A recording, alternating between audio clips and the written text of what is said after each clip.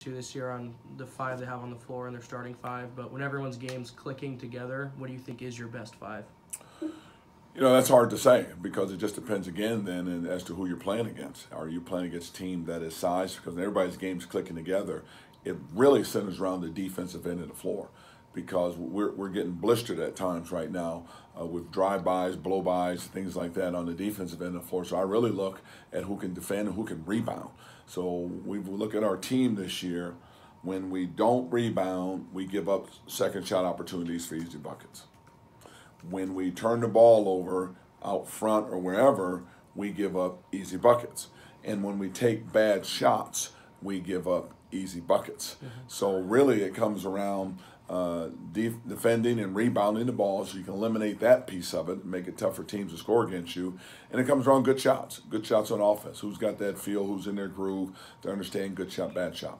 So really that has been kind of week to week, game to game feel for that. And what I'm really looking for, I've got good players all up and down this roster, is the consistency, the game in, game out, day-to-day consistency of who does that the best in those areas. For a team that struggled on defense like you have, what's more important to you, attitude or technique? Energy. Playing hard is huge.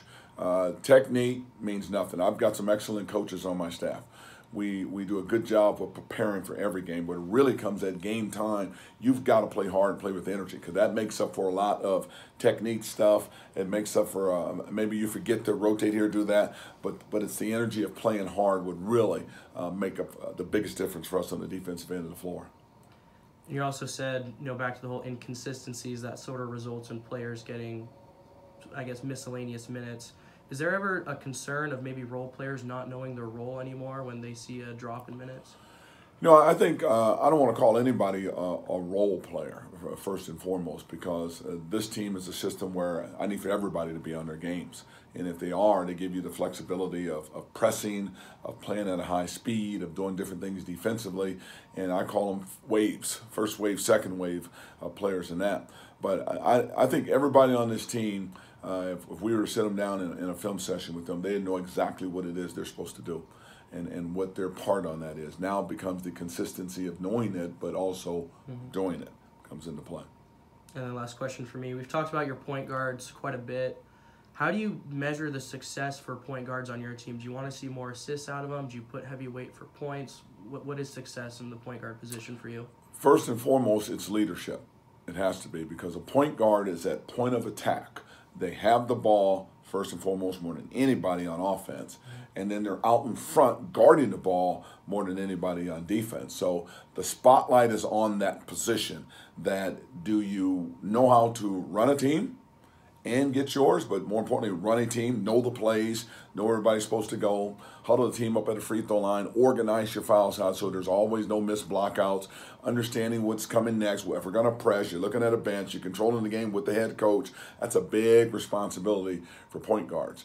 And then the other side of that is you're on that island by yourself guarding that ball when it comes over half court. And in some cases, we like to pick the ball up, put more pressure on it.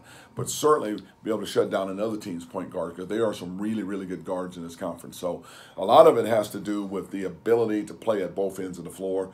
The leadership piece is a big piece. Of the guards on your team right now, who do you think's done the best job with that so far?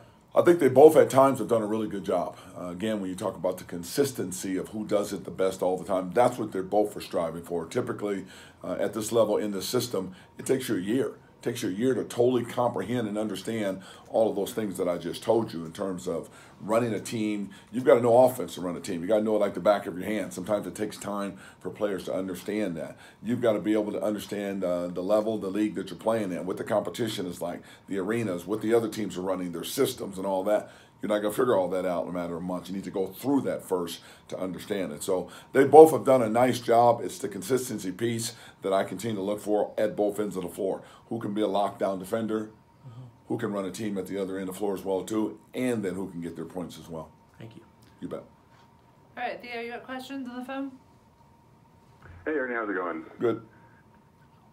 Hey, I just wanted to ask him,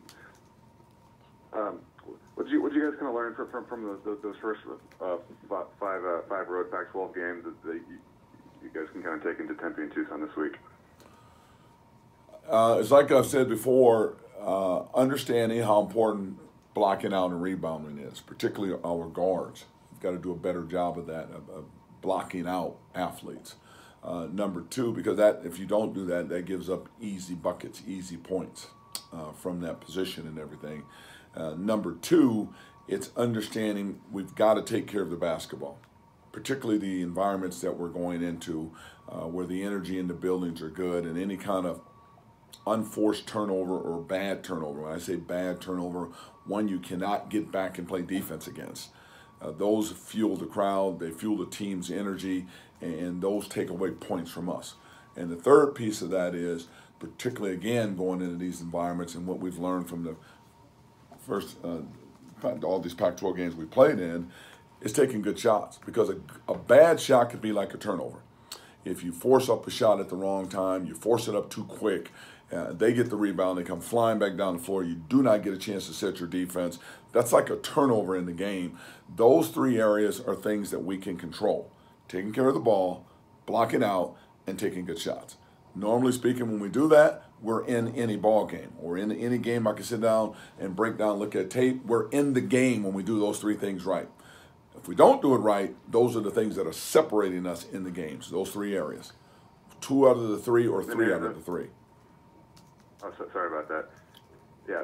And then obviously Arizona's a team that lost a lot from last year. Arizona State's been kind of inconsistent in certain stretches. What do you kind of make of both teams? What's kind of the scout on both ASU and Arizona? You know, they've lost a lot. They have people sitting on the bench that were sitting out in both of those situations. The continuity of what they're doing is really good. The energy in their buildings are still there based on what they did last year. They've got great energy they both play with. They both play extremely hard. And first and foremost, we've got to have the mindset to play as hard as those two teams. It doesn't matter what we do on a scouting report or anything else if we don't go into those buildings and play as hard as they do, because they both play hard, particularly at home. Okay, thank you. All right. Thank you, guys. Thank you.